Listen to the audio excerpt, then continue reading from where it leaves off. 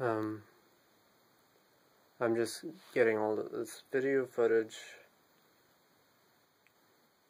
of things, of conversations at this point.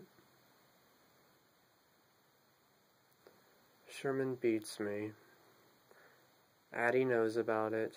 Dale knows about it. He lives out in Seattle.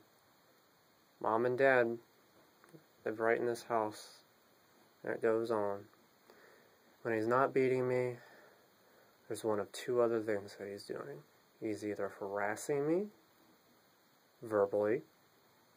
I don't know why. He's very uncomfortable around me. He's either beating me or shouting at me because he seems to be some sort of psychotic alpha male. He shouts at them plenty during anything sports related or political on television. He shouts at Mom and Dad.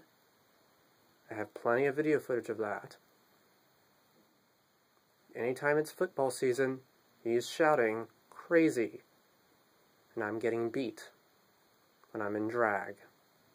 Oh, he's going crazy. Addie lives across the street with her husband. They both know about this. They come over with their 1-year-old child,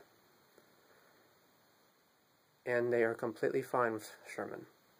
And they are completely awkward toward me, because I am upset that they're letting it happen.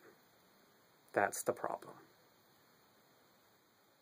And that's awful.